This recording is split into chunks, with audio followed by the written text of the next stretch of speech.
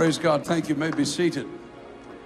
Now we're going to do things just a little bit differently this afternoon because here at Times Square Church, we have the incredible privilege of ordaining one of our own. We are an ordaining body at Times Square Church, and in the 28 years that we've been at church, we've not used that privilege.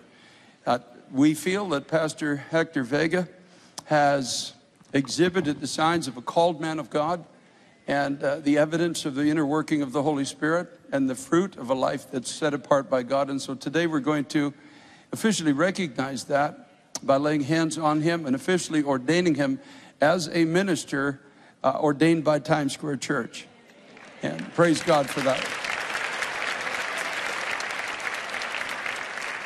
Before we do that, I've asked Pastor Hector to come. Most people get ordained before they're a pastor. He was a pastor 7 years already and is getting ordained. Well, the Bible says don't lay hands suddenly on anyone. In other words, don't suddenly promote somebody.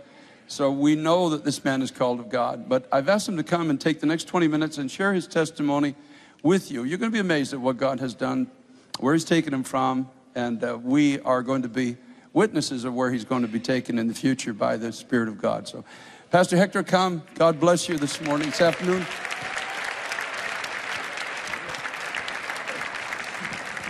Praise the Lord.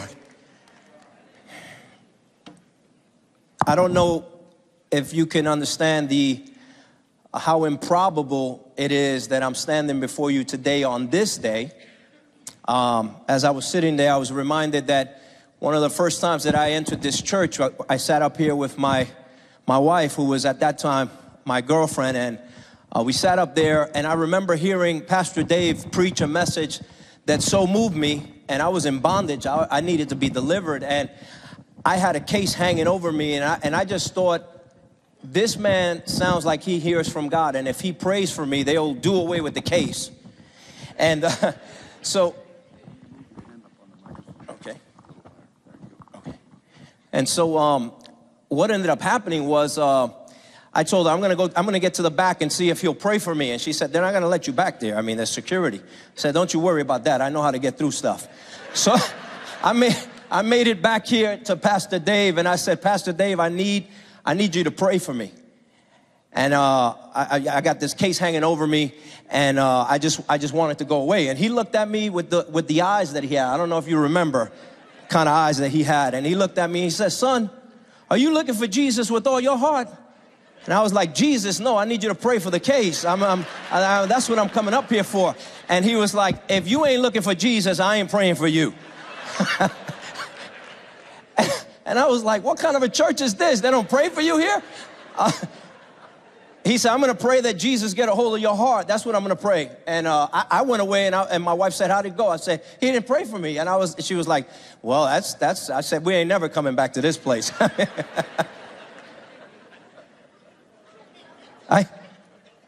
I miss Pastor Dave. I miss him. And so I grew up in this neighborhood as a broken teenager. Excuse me, I'm just, I was,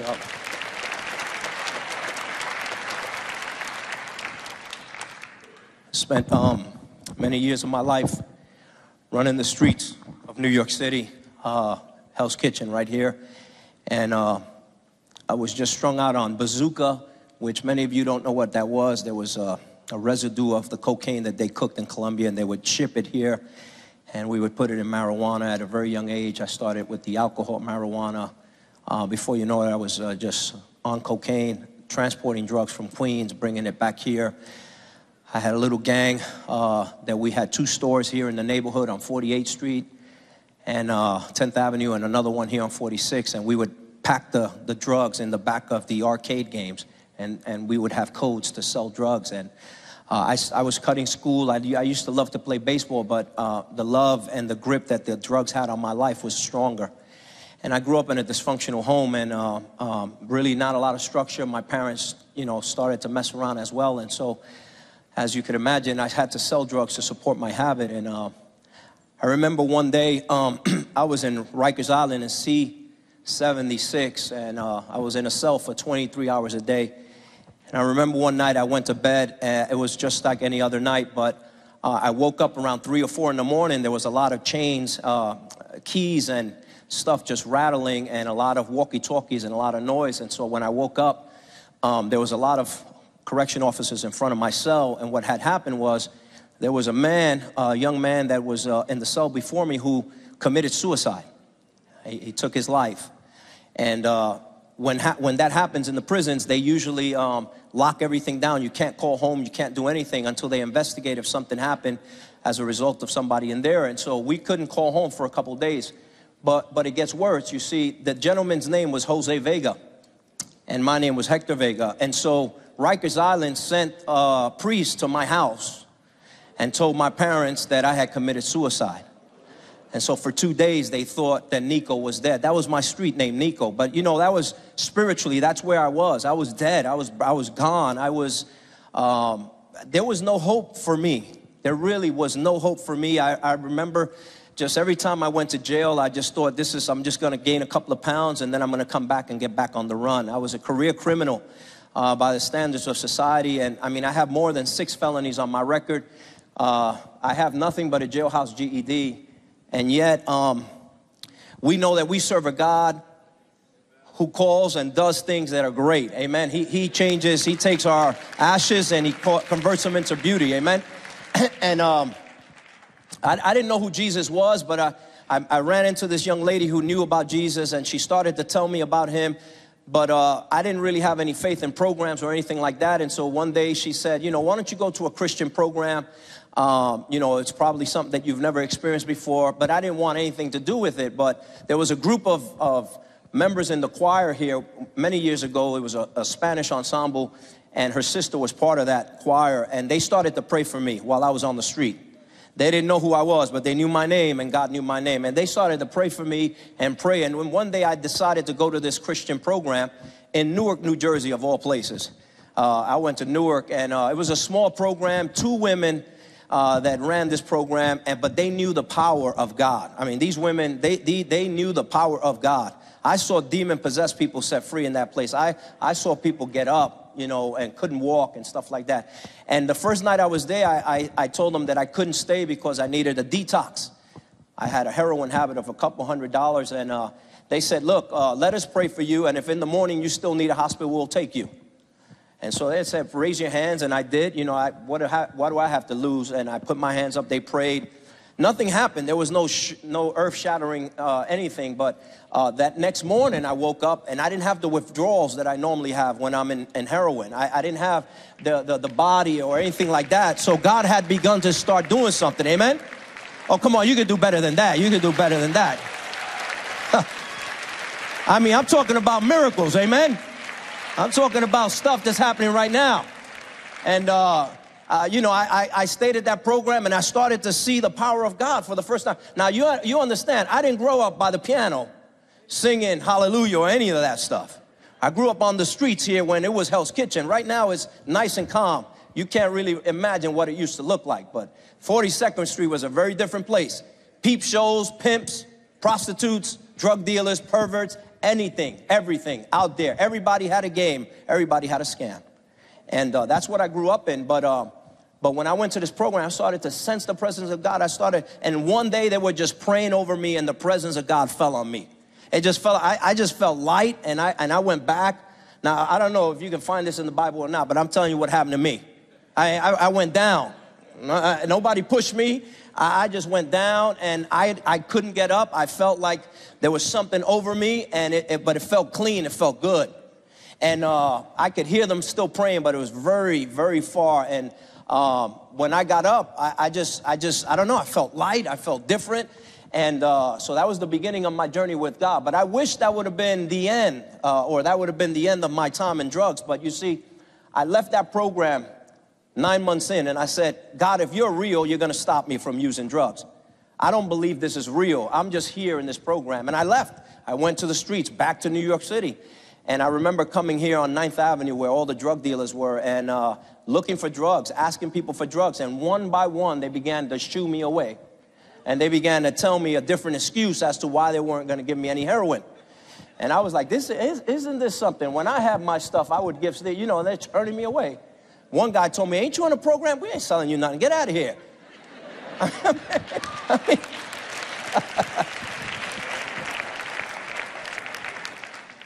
I remember going my mom's house and my dad's house and getting a bag of heroin from there and using it in the hallway. But, you know, I sat down and I'm thinking, you know, in 5 minutes I'm going to feel the effects because I'm clean. 5 minutes went by, 10 minutes went by. I couldn't sense anything was happening. I'm thinking to myself, man, my dad is selling some junk. This stuff doesn't do anything to me. But at no point did I acknowledge maybe God is doing something. Maybe God is sovereignly intervening and showing me that he can step in whenever he wants to. But I stayed on the streets. I got worse than I ever did. My wife was pregnant now. My oldest son, Nicholas, who already about 6 months old. And I remember staying out there, and I didn't want anything to do with God. At this point, I felt like, God, why would he want me back? I just turned my back on him. And so how can I come back to him now? And so the last time I got arrested, I remember sitting in the car slumped over, and I just let out this huge sigh, and I said, I thought it was over. I was just so tired. And I put that down as God rescued me that night. He rescued me. He sent cops to find me and said, enough is enough. I'm bringing you in.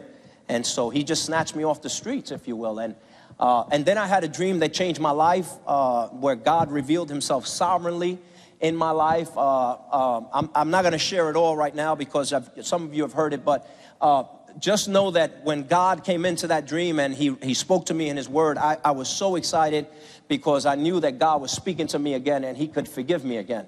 And I remember calling my wife and telling her, you know, God is talking to me again, and I think you and I, you know, we still got some stuff that we have to do. I think we're going to be together again. And she was like, well, God hasn't told me any of that stuff. He's going to have to come down here and talk to me. I was like, Jesus. Well, we've been married now for 23 years. Hallelujah. Amen.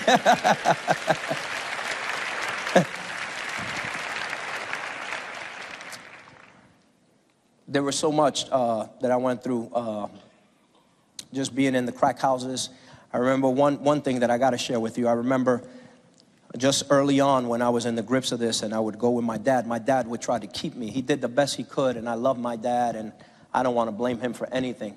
But I remember being in a base house one day, and we were packing heroin bags, and he looked at me and said, he had the crack pipe in his hand. He said, is this what you want? Is this what you want to use? And I think I just mumbled something, kind of like an affirmative, and he passed me that pipe, and he says, I think I'm going to regret this for the rest of my life. And it was 10 long years where I felt like I was never going to be free. I was just in the shadows. I didn't think I could ever be free. But one day Jesus came in and changed it all, changed it all, changed it all. I came home in 1996 for the last time. I never went back to prison again. And I remember coming in and I said, I'm going to just go to Times Square Church. Whenever they're open, I'm going to be there. I'm just going to stand there, whatever God is going to do. And, you know, he began to do a work in my life. I started working with Pastor Patrick in the teen ministry for a season. And then I left Pastor Patrick. I went to the Raven Truck. And then from there, I started serving in Elder Jerry's prison ministry. And we put a code in there that everybody that joined had to be bald. So we just, you know... It seemed like that's all we attracted, only bald people to the ministry. But it was a good thing. When I started, it was only like 3 or 4 of us. And it just exploded. And so I started serving here. I went on mission trips whenever I got a chance. I went abroad. I was in Nigeria. I was in Burundi.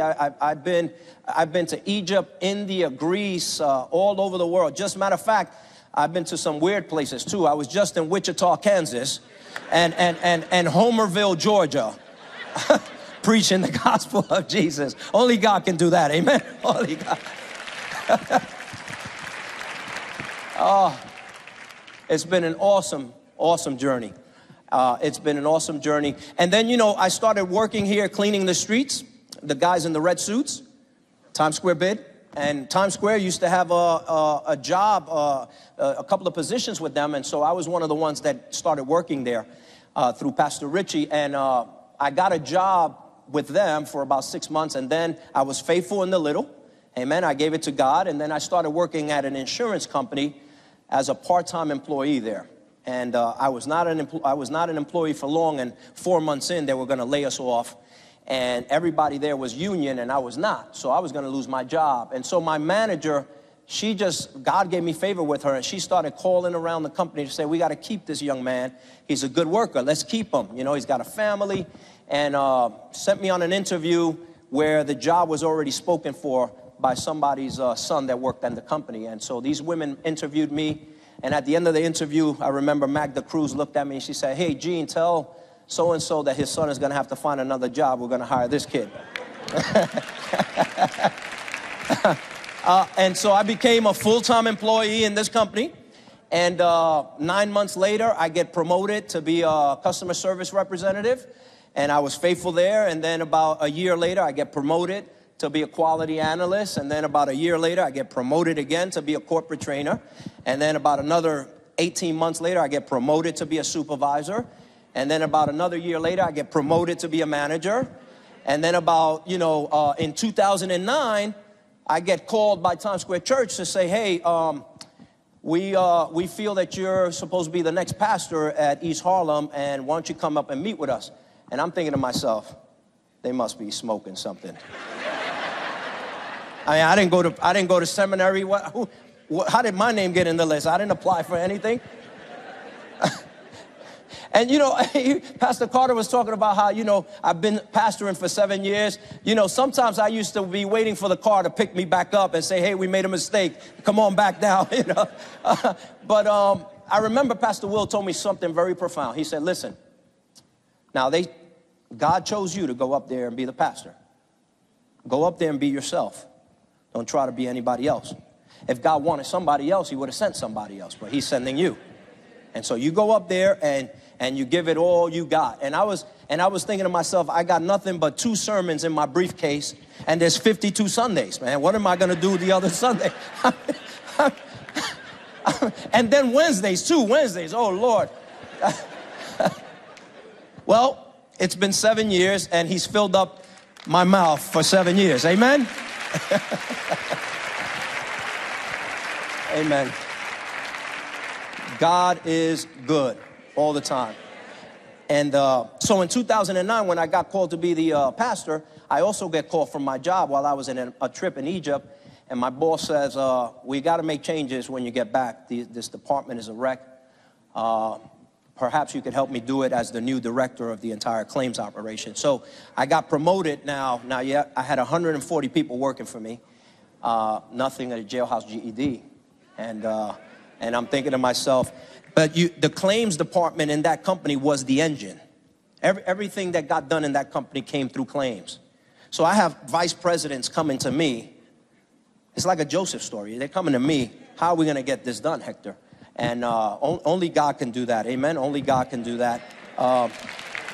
So let me wrap this up if I can. 7 years. I feel like the road is getting narrower. The standard is getting higher. I feel like I'm no longer called to be in the business world. I feel like God is telling me to zero in on my family, my sons, and the beautiful church that God has allowed me to be a part of. Some of them are here today, and I thank them for allowing me to be their pastor. And some of you who have been in my life, Pastor Teresa, Pastor Patrick, Pastor William. Oh my God, how many things? Pastor Ham, Pastor Carter. I mean, Elder Jerry, Elder Chooks. All of these people in my life, and I've been blessed. And I could only say, to God be the glory. To God be the glory. Amen. And so one last thing, I also got called at the end of 2014. I had got laid off in 2013. And in 2014, an old friend called me about an opportunity in a homeless shelter in Newark, New Jersey. I kind of felt like this was an opportunity to keep paying bills and stuff like that, not be a burden to the church. And I went there. I've been there now for a year, pastoring and leading this homeless ministry. In my first year there, the first year before I got there, we fed 43,000 meals. My first year there, we fed 87,000 meals. We sleep about 44 men every night. Not only that, we have a recovery program for men, and we just graduated 9 guys who were homeless 12 months before on the streets, but now on fire for Jesus and working. Amen?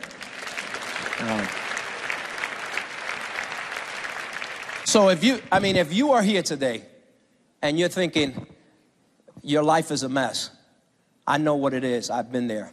If you're thinking I'm a failure, I've made so many mistakes, God can't possibly use me. I can only tell, even today I was coming in and I'm thinking to myself, boy, I should just really let somebody else do this, because if they only knew how many mistakes I'm making. But God knows what I'm trying to do, and my trust and my faith is in Him. And I don't have anything all together. I'm still believing Him, trusting in His word. Even at that homeless shelter, I'm managing a $2 million budget. I have no accounting skills. I don't know how we're doing it. I started out with $150,000 in debt, and we ended the year with $150,000 in the black. Amen. So I don't know where it is. So Jesus can do it. Jesus can do it. Amen. Can we give God some praise today? Amen.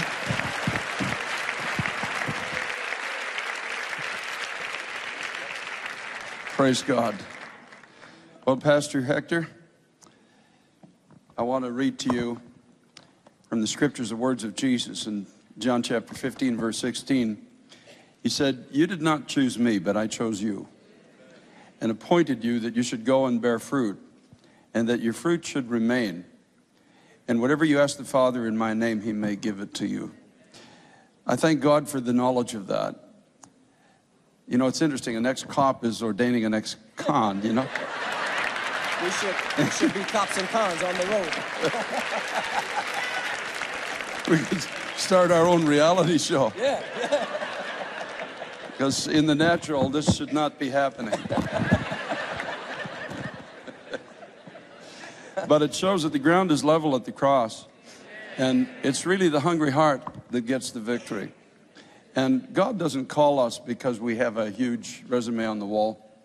He calls us because He looks at the heart. And He sees, and when He looked at Pastor Hector, He saw a man who would go full force into what he was called to do. Just like the Apostle Paul, when he was in error, he went full force into error. But when he found Christ as his Savior, there was nothing could stop him. And I feel that kind of a touch of heaven is on your life. And so it's a privilege for us. You're the first man to be ordained by Times Square Church as a preacher of the gospel of Jesus Christ, with all of the rights and privileges to publish and preach and defend the gospel of Jesus Christ, to marry and bury, as the case may be, and to counsel, and with the full authority of this church body. And so, Pastor Hector, I want to ask you today, do you accept the Bible as God's inspired, infallible, inerrant, immutable, indestructible, and indispensable word? I do. Do you understand the requirements, the responsibilities, and the realities that are about to be placed on you by being ordained and set apart as an ambassador of the Lord Jesus Christ? I do. Are you ready and willing to accept and assume the responsibility to peruse, preach, practice the Word of God with boldness, to minister to the needs of those to whom you are sent without partiality, and to give yourself sacrificially and without reserve to the educating, the edification, and the equipping of the body of Christ? I do. Will you endeavor to be diligent in the study of God's Word, instant and faithful in prayer, an example in Christian piety and discipline before your people and the community, in order that your life might be a worthy Christian example, and that upon your ministry the blessing of God may rest? Recognizing the sacred responsibility of your call and aware of your own human weakness, will you seek the leadership and empowerment of the Holy Spirit in order that you may be a faithful minister of Him who has called you? You know, Pastor, none of us can do this on our own. We need the strength of God every day. And you already know it, but there will be days when you need it more even than others. We're maybe just a little more aware of it some days than others. But we need the strength of God. Before ordaining you, Hector Vega, I charge you to pursue the Word of God. Paul charged Timothy, he said, "Till I come, give attention to reading, to exhortation, to doctrine, meditate on these things. Give yourself entirely to them, that your progress may be evident to all. Paul further charged Timothy, be diligent to present yourself approved to God, a worker who does not need to be ashamed, rightly dividing the word of truth. I also charge you to practice the word of God, not just to read it or study it, but let it read you and let your body, the very essence of who you are, become a demonstration of the word of God and what the word of God teaches and says. I charge you to preach the word of God. You're called to be a preacher. Some people assume the call to preach and do very little about it, becoming entangled with various professions of the world, and their ministry becomes a sideline. I believe it's proper to include in this charge that if you're called to be a preacher, then be a preacher. You're not called to be a politician, a school teacher, a businessman, or anything else. You are a man of God, and you're called to preach the word of God. Paul's final instruction to Timothy was, I charge you therefore before God and the Lord Jesus Christ, who will judge the living and the dead at his appearing in his kingdom. Preach the word. Be ready in season and out of season. Convince, rebuke, exhort with all long-suffering and doctrine. For the time will come when they will not endure sound doctrine, but according to their own desires. Because they have itching ears, they'll heap up for themselves teachers. They'll turn their ears away from the truth. But you be watchful in all things. Endure afflictions. Do the work of an evangelist and fulfill your ministry. What a pleasure and a privilege it is to walk this walk with you. Pastors and elders, if you'd come, please, at this time. We're going to pray, officially ordain our brother. If you would get on your knees, please. I'd appreciate that very much.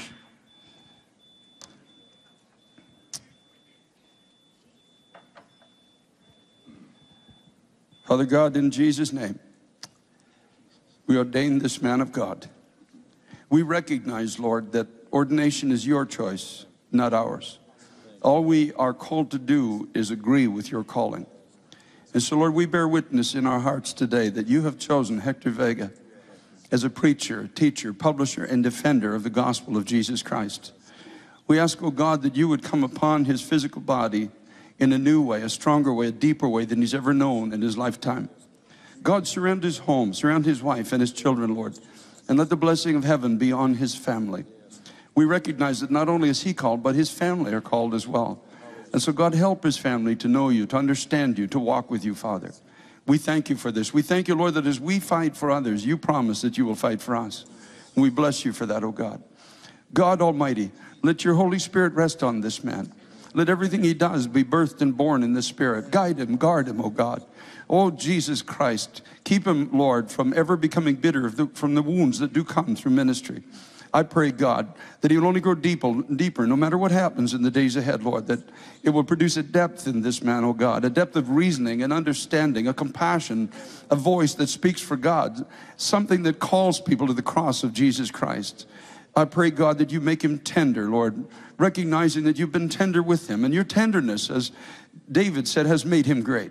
And so, God, keep him a tender man when he steps in the pulpit. Let him not drive the people of God when he's been led himself by great grace. I thank you for this, Father, with all my heart. Oh, Jesus, touch him. I pray, God, that we might be a people who will stand with him here at Times Square Church. Stand behind him, encourage him, lift him up, oh God. Pray for him, never forget him, oh God, in the work that you've entrusted to his hands. We recognize the call. We find it an awesome and honorable privilege to lay hands on him this day and declare him before all of men who are here today a minister of the gospel of Jesus Christ. God, thank you for the great encouragement it is to all of us, Lord, knowing, God, that your choices are based on the heart, not on diplomas. Father, we thank you for this with all of our heart today. Bless him, keep him, strengthen him, oh God. We ask this in Jesus' name. Amen and amen. Hallelujah. Amen.